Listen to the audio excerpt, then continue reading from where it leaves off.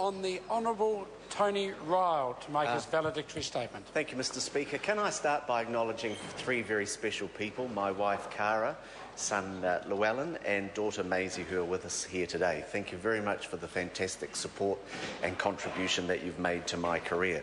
My wife will tell you that in 1997, when we got married, I told her that I was only going to do another 6 years in Parliament. I think I actually said 6 terms, but she's running that line. I'd also like to acknowledge my parents, Malcolm and Lenore, who've come down from Whakatane today, my mother-in-law, Pam, and the rest of the family who are here too. Can I say it's been an absolute privilege to work with a group of exceptional and highly talented people in the National Party over the last 24 years. Every one of those people has been an outstanding New Zealander, and it's just been the greatest honour to have any association with them over that time. And I have to tell you, I think they're all looking absolutely fantastic this evening.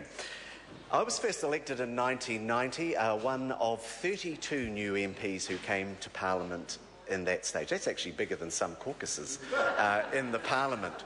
And I must say I'm really surprised in the intervening years just how much I have forgotten. Because actually I knew everything when I first came here in 1990. I'd spent 14 months campaigning. I'd like to acknowledge the support of my parents during all that period of time. 14 months campaigning, and it was a fantastic opportunity to learn so much about the different communities and what was then the East Cape electorate. You know, we spent a lot of time door knocking to get known in those days, and you know, you really have to take every opportunity. And I was out door knocking in, I think it was Richard Street in Oporiki, just opposite the high school, I think. And it was not the most salubrious part of my electorate. And I'm out there knocking on this door, and then all of a sudden, along from the side of the house, comes this pit bull terrier. And it looked at me. And I looked at it. And it came for me. And you know, I got my clipboard and I tried to protect myself. It bit my leg, it hung on my hand. I had this dog like this, and I was really, and I managed to get rid of it, and I've got to say it was really quite a worrying experience. So I got back in my car and I drove back home to Whakatane, and I rang up Ian McLean, who's with us here today, who was my caretaker MP, and I said, "Oh Ian, I've had a very bad day. Been bitten by a dog." "Great!" No, I said, "I've been bitten by a dog." He said, "Fantastic. Did you get a photo?" So I drove all the way back to Hawaii. Had my hand re-bandaged, nice picture in the paper, and in fact that story got on the front page of the Herald, which was no mean feat when you're a new candidate. I think they were somewhat attracted to my quote that the dog bit me, but if it had been the Labour candidate it would have eaten her. I've been supported locally in the National Party by a great team of people over the years. You know who you are, and I'm very grateful for all the support that you've given me. When I came to Parliament back then, David Longy and Robert Muldoon were still here. And I had dinner with Sir Robert one night. I've got to tell you, after I struggled to make any conversation, we sat there and ate our dinner for 15 minutes in silence. And then he got up and he went, "That was really good. Let's do it again sometime."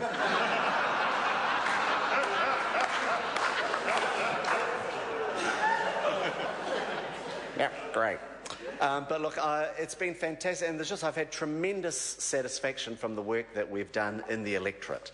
And I just was reflecting on today and some of the amazing things that people ask you to do.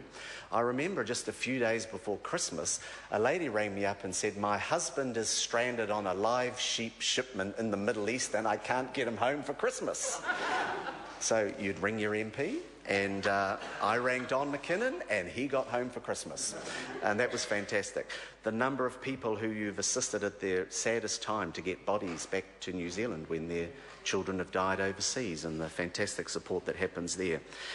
And I'm reflecting on every year our family gets a Christmas card and an email from some guy that I helped 22 years ago. And every year he sends a Christmas card. And I've been reflecting for years what I actually did to help him. But whatever it is, it's just been marvellous. I'd like to reflect on my electorate agents. I'd like to acknowledge them, Pam Eglinton, actually the best employment decision I ever made, because she's now my mother-in-law.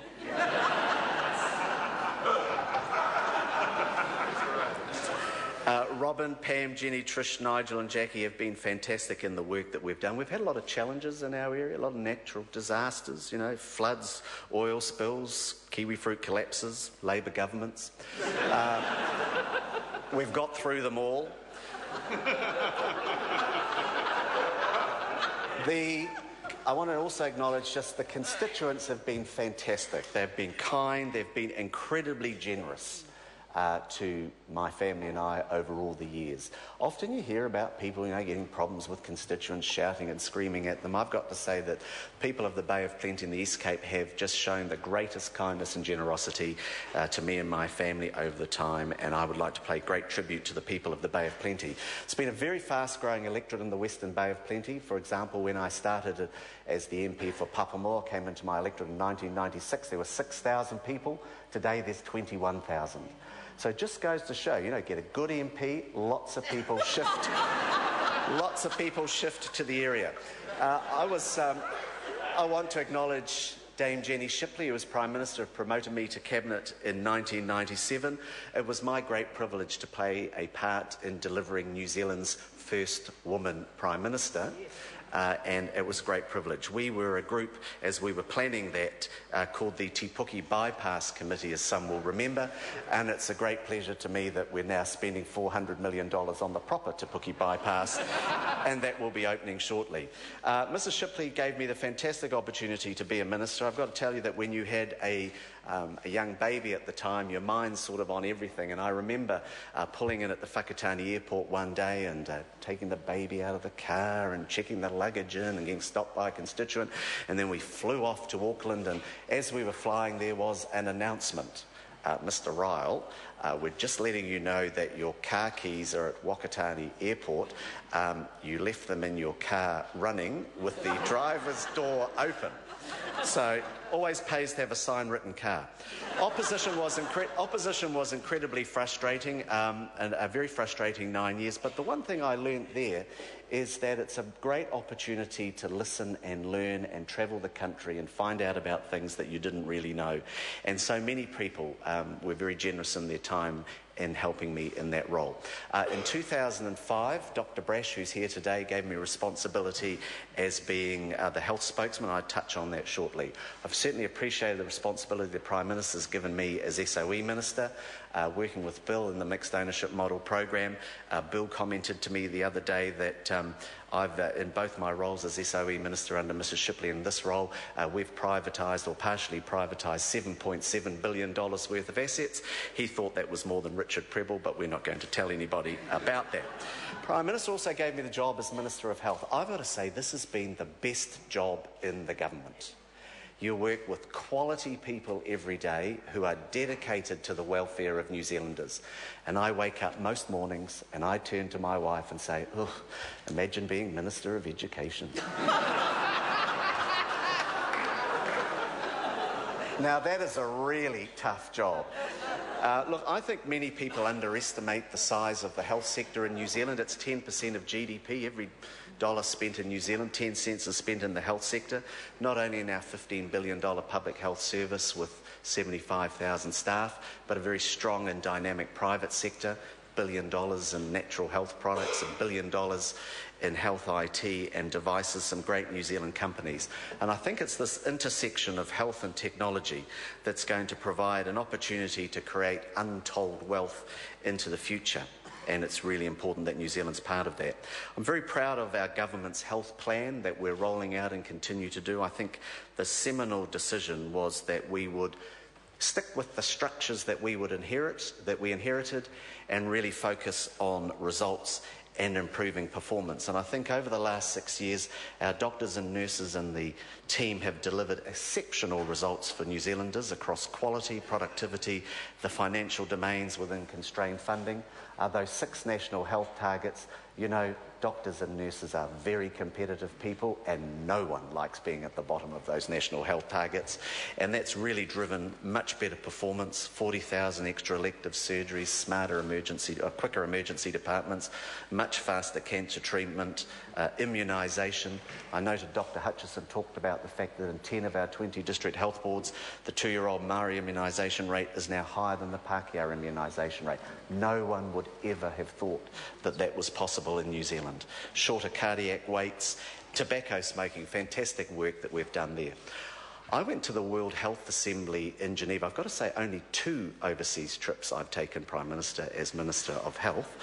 And I was there talking about this work that we're doing in Smoke Free New Zealand 2025, a program that we've systematised across the whole country called ABC.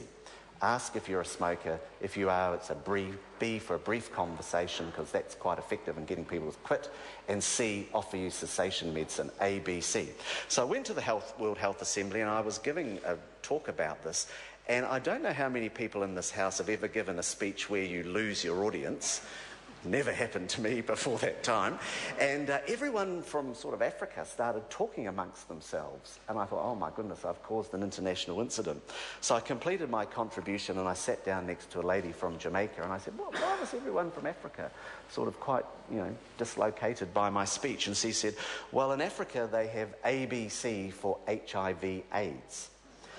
A for abstinence, B for be faithful, and C if you can't use a condom. And they couldn't work out how that stopped smoking.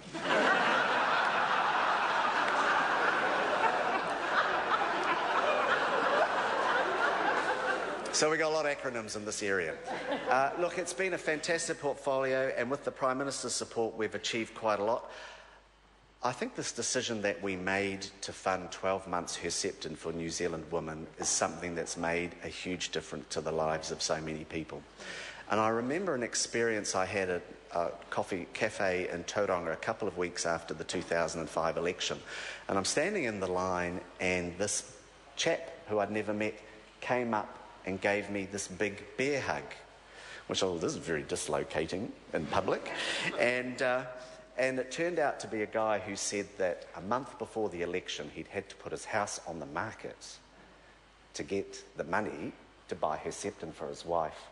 And the day after the election, he was able to take his house off the market, which is fantastic, that contribution. So we've done a lot. I must say I've had a fantastic opportunity meeting a lot of people in the health service. It always pays to be very careful. Joe Goodhue, as the Associate Minister, is doing this hand hygiene thing. So I was visiting an endoscopy suite a couple of years ago, and I thought, well, here's a great photo opportunity with the hand gel, which I did, and proceeded to do this, to which every person in the endoscopy suite theatre gasped in horror, and I thought, well, what's all the worry here? Well, of course, it was lubricating gel, which was...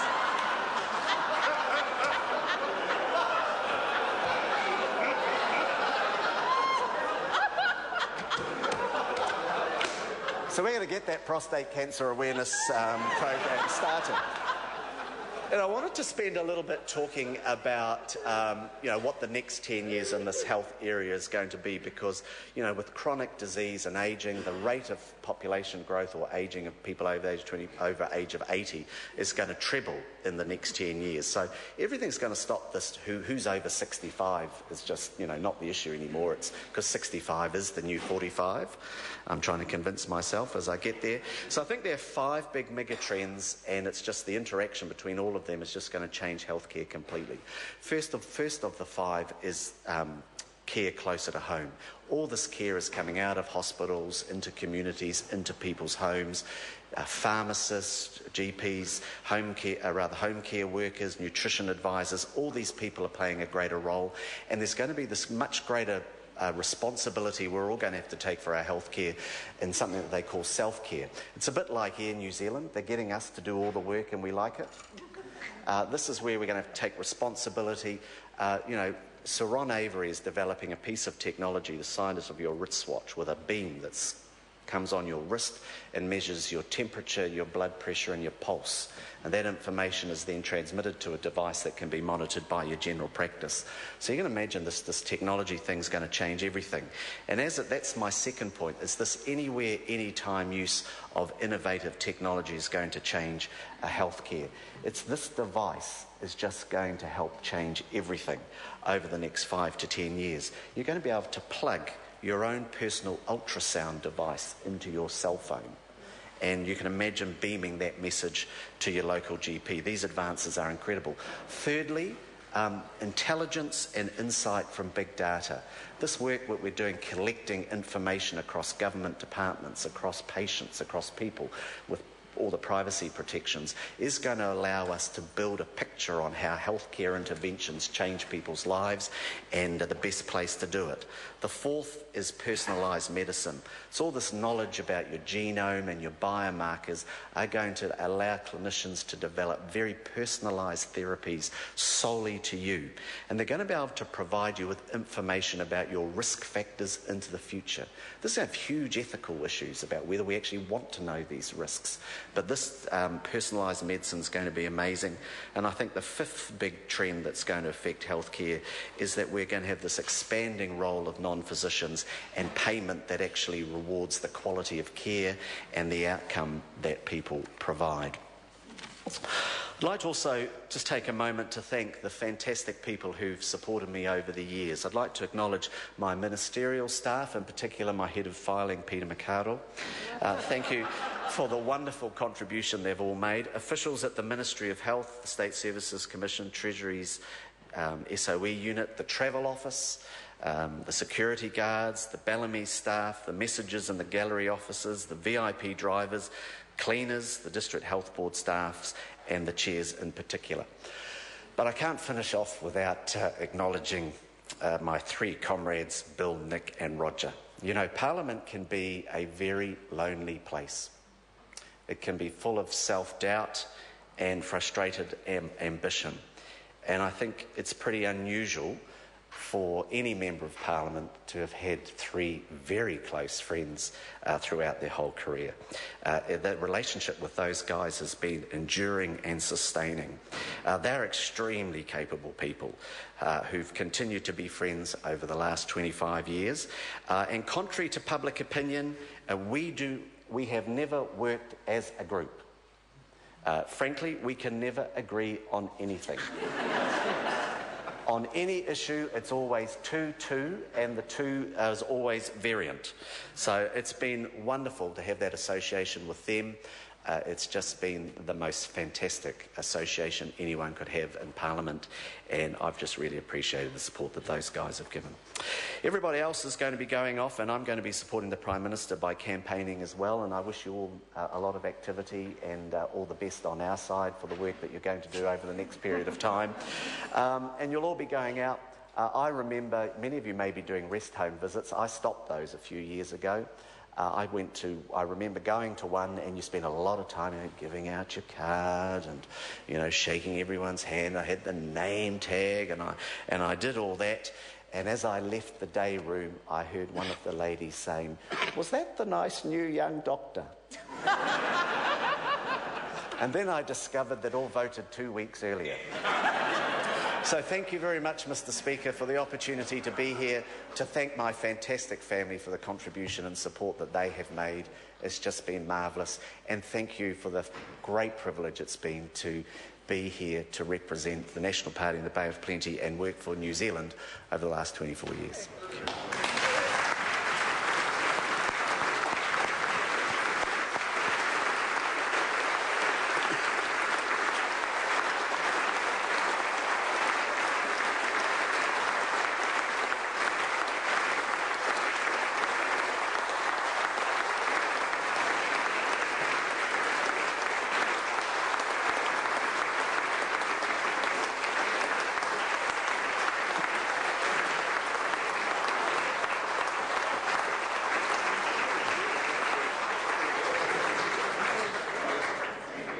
Honourable members, the House is suspended for the dinner break. I will resume the chair at 7:30 p.m.